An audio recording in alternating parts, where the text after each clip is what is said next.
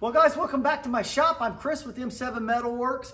I've got a project that I need to accomplish today, and really the project's already been completed. But unfortunately, my video that I did on this has been deleted. So this is a after I've already done it video, but it's regarding your power steering cylinder replacement on your Oliver Super 55 or 550.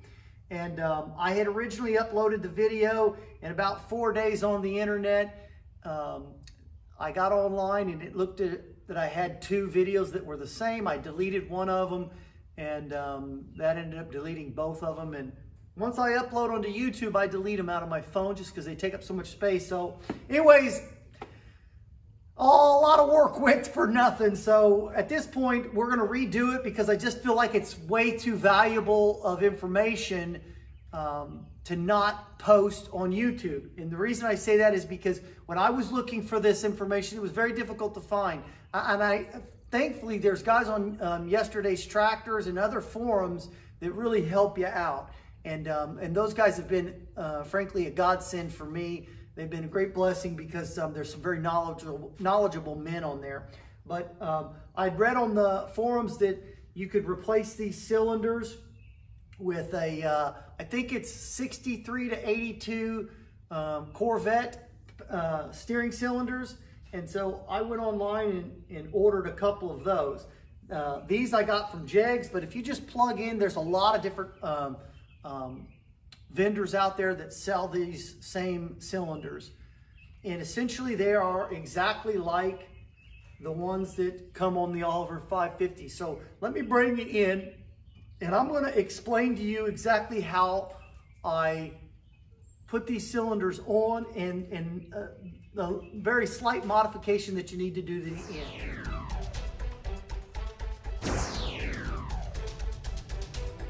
So this is the original cylinder that this tractor came with, and this is the one that I just replaced it with. So you can see they are essentially the exact same cylinder.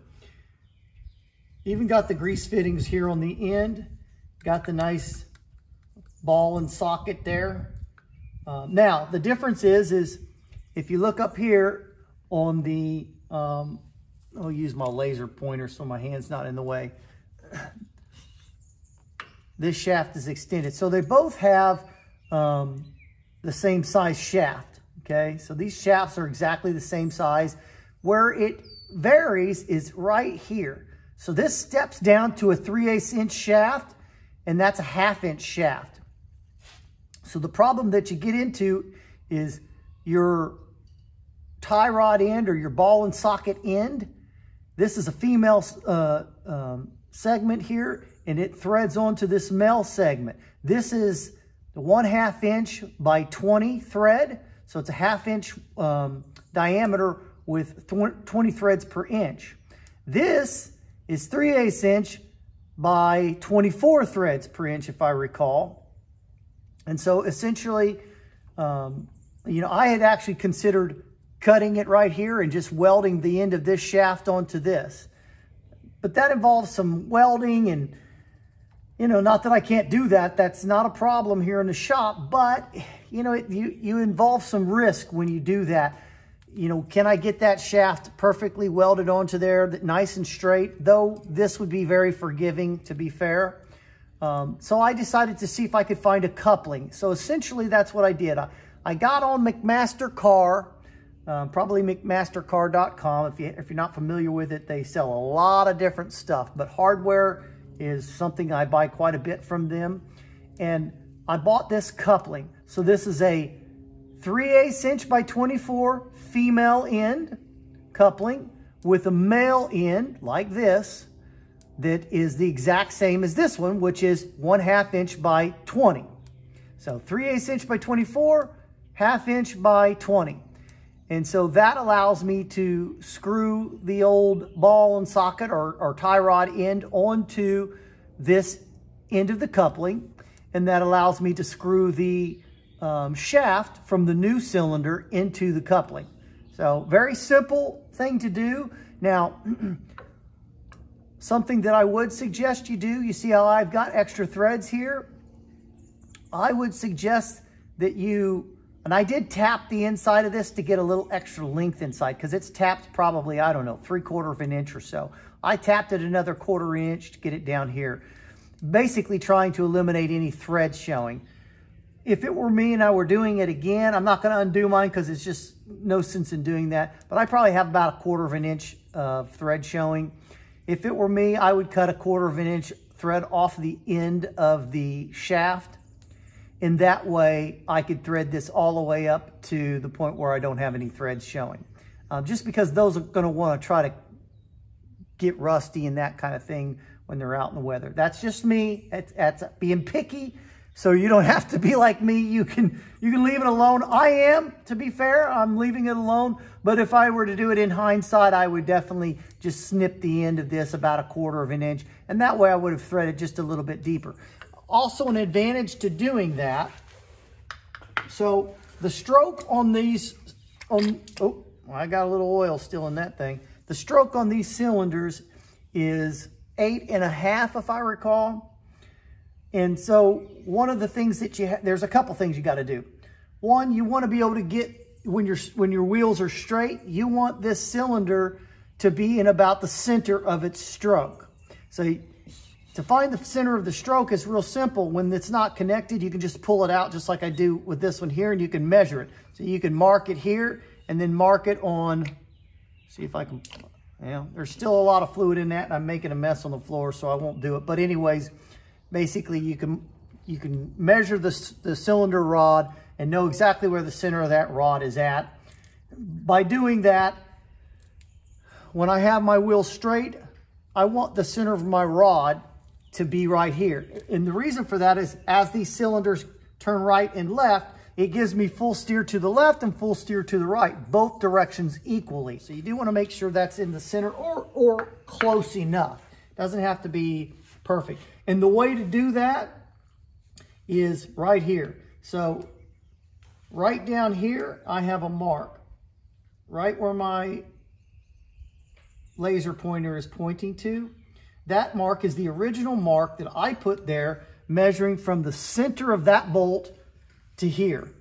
The service manual will tell you, 18 something inches or something like that. I don't recall now what the service manual was, but essentially it says to put this bracket at that point right here, the front end of this bracket at that point right here, where you've measured from the center bolt to here.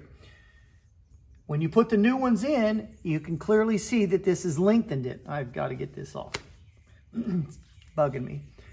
So you can clearly see that this has lengthened this rod. So normally the rod would end right there.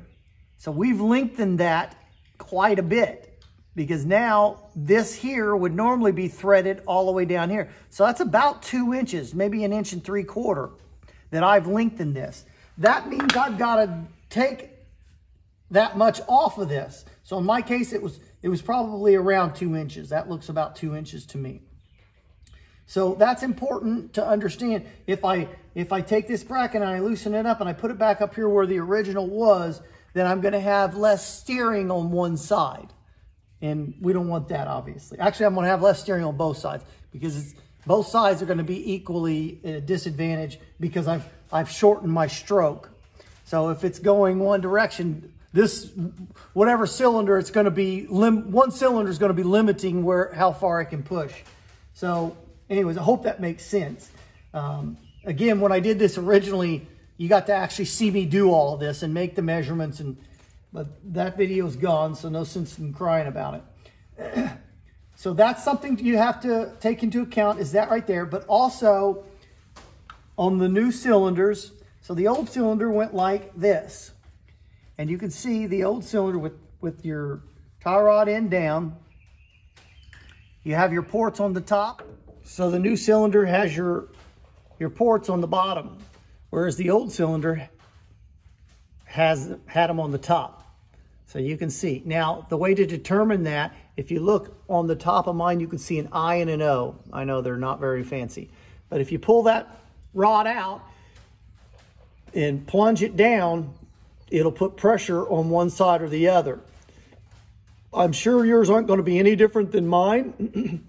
So essentially what you'll have to do, because this cylinder is switched, it's upside down, you do have to take the rod that was on the inside and put it on the outside and vice versa. So I did have to reverse these lines on the new cylinder.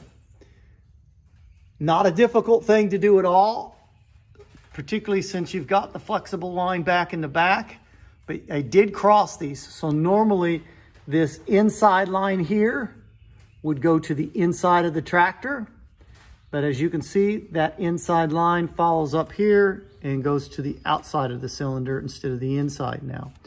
And that's important to do, because if you don't make that modification, then you're going to have issues. Okay. And that's essentially, guys, it. I bought this from McMaster-Carr. It is a stainless steel coupling. Again, 3/8 female end, 3/8 inch by 24, female thread inside, and then male thread on the end of this coupler. That is 1/2 inch by 20 thread. And it's a stainless steel piece. I think it was around, I think it was around 12, 15 bucks or something like that. Maybe not quite that much.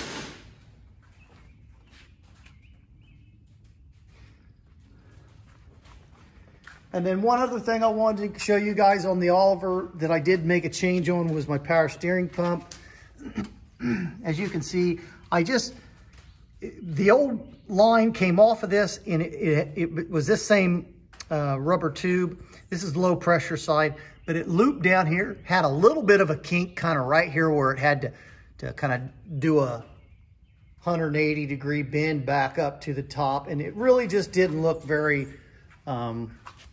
it just wasn't a clean look to me. I've done a lot of work on the tractor, and I'm trying to keep things clean and neat. And so that was something that had just bothered me every time I looked at the tractor. To me, this is just a lot more professional. It's rigid, you know, it's pretty rigid. I used these are just brass barbed fittings that you would use for like PEX tubing. So pretty simple to purchase at the hardware store. But I did want to make sure I pointed that out. You can see this other cylinder, exactly the same on the other side. Again, there's our coupling. Ties in with the tie rod at the end. Everything worked out real nice and clean and neat. I did choose not to paint the cylinders, the new cylinders. I kind of like the contrast of having black and green and different colors in the engine. It makes me feel like I'm not sloppy. Like if someone looks at the tractor, they'll go, oh, he took the time to take things off and paint things separately versus just coating everything in green, wires green, tubes green. You know, again, that's why I left the tubes, you know, metal color. I think I clear coated those tubes. So I just prefer a tractor like that, that has that look, I guess. Anyways, that's the power steering cylinder replacement. I apologize again, guys, for not getting this entire thing on video and uploaded and everything like I'd originally had. But I don't want to take this whole apparatus apart again and redo that video. It was literally like a day-long video that I condensed down to, you know, 30 minutes or so. So anyways, I hope this is a help to you guys. I'll try to put a lot of the information in the description so that you'll know what year and that kind of thing, as well as the coupling information. I'll try to put it, I won't put links because I don't really know how to do all that. That's probably just a little beyond me, but anyways, thanks again for watching, guys. I'm Chris with M7 Metalworks.